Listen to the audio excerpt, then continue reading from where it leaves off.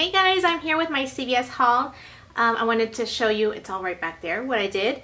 I wanted to remind you, don't forget to enter the giveaway for this. This is the one that's called Out to Tea, so look for that video that says Out to Tea review and giveaway. And let me show you everything that I did. First one that I did here, this is on the Kellogg's. All these cereals here were on sale for $1.88. If you save the codes that are inside the box, you can accumulate points to get $1 any coupons that you want off of the Kellogg's website. So I did print out 3 $1 coupons, so that made each box 88 cents a piece. And then I also had a $1 off of 3 boxes of cereal, which was a CVS coupon. So that made it $1.64 for all 3 boxes. So that was awesome. So next what I did here is, let's start off with on the right side over here, the Tina. Those are buy one, get one 50% off, and also if you buy 2, you get the $4 and extra rewards right there on the top. So what they came out to be was $3.99 and $1.99, and I had 2 $2 printable coupons that I used with them, and the coupons always beat for the Tina. I don't know why. It's very frustrating, but you know, she went ahead and took it off. It took her a little bit of time, but she ended up doing it. So I paid $1.98 out of pocket and got back the $4. The Lipton tea, as well as you can do it with Gatorade as well, but I just decided to get those because I know my kids would probably like those better. It's a limit of 2. I did it on 2 separate cards, so that's why I have 4 back there. But it's 2 for $2. And then you get $2 in extra care bucks back right there. So it just works out to be free. Next is the Wet n Wild mascara. That was on sale this week for $3.99. It's normally $4.99.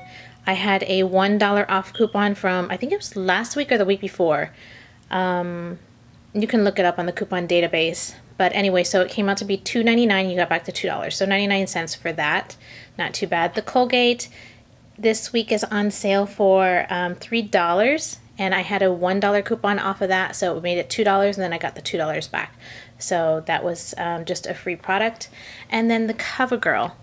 There is a 5 off of 15 that I believe I got it last week. It was CVS coupon, and then in today's newspaper, which I didn't think we were going to get any coupons, but we did.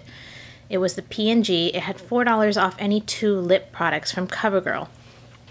So I got these 2.